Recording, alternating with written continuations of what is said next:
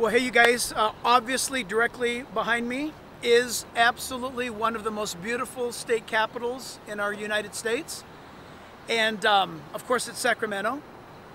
And I was just reminded by a friend that you're looking at a state capitol that is not only extremely powerful, but what happens in those halls, in those offices, in those chambers affects not only the 49 other states, but the entire world. We're talking about California, even right now, in the condition that the state is in. It's still the most prosperous state. There's still more millionaires that reside here. There's billionaires that live here. People are trying to break into California to live here. But with all of the blessings, think about the aviation. Think about Howard Hughes and Jack Northrop.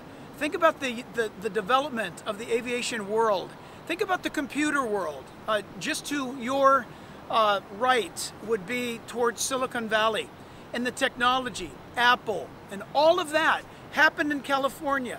The gold rush happened right here that changed the economy of the world. The gold rush in 1849. But you're also looking at a place that is really the most wealthiest state in the entire nation, the most wealthiest nation.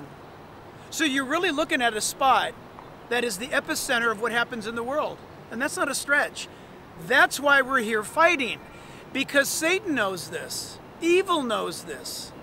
People who don't even know Satan but hate what's good knows this. That if you can win control of that building, in a sense, you can rule the world.